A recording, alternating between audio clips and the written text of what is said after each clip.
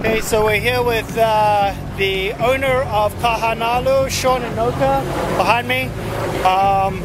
And he's going to tell us a little bit about the Oahu Bodysurfing Championships. Aloha and hello to everybody. The Oahu Bodysurfing Championship is something that we started this year, and it's we're trying to have a community. Well, the idea behind this, because they didn't have some contests this year, or start a new event, make something a little bit more mobile to the surf.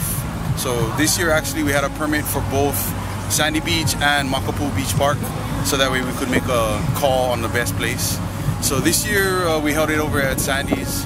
The waves are good. We had good waves, challenging conditions, but overall I think everybody showed what they could do as far as progressing the sport of body surfing. I think that's what you guys saw. Yeah, absolutely.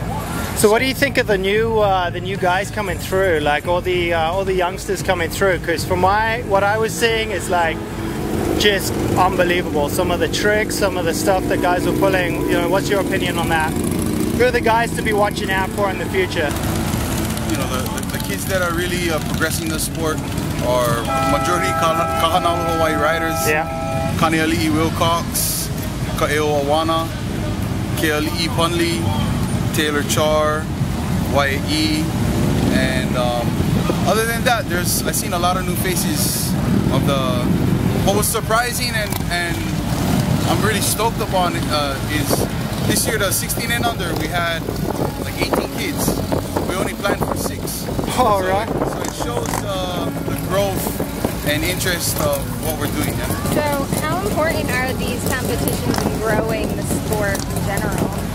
I would say pretty important, because it's a chance where everybody gets to see what, like, you know, over here at Sandy's, we're here every day, we're doing this every day.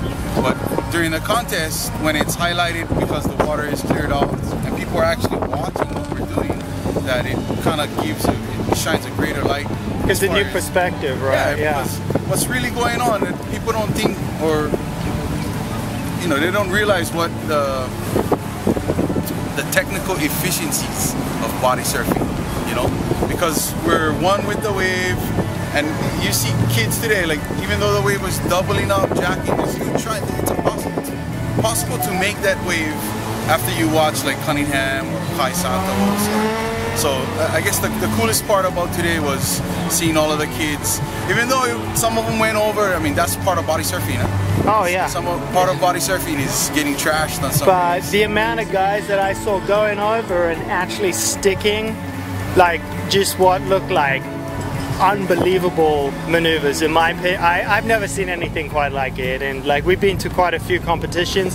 That's not to knock anybody else, but like what we were seeing out here was kind of something special for both of us anyway. So. Well, I'm glad you guys got to come here during this time, because it's more waves than, you know, a little bit smaller would have been a little bit more technical, but we'd rather have more waves than too little. Hawaii body surfing, I mean, this is what body surfing in Hawaii, we surf year-round, and Sandy's is the place. 24/7, you can jump in a barrel. It's located at the eastern tip of the island of Oahu. We catch south swell wrap, we catch north swell wrap. We're also the predominant face for east-northeast trade winds. So trade winds give us short energy swell. So the Sandy's crew, you can see this first bay right here. Every single day. Super Bowl Sunday, we're here catching waves.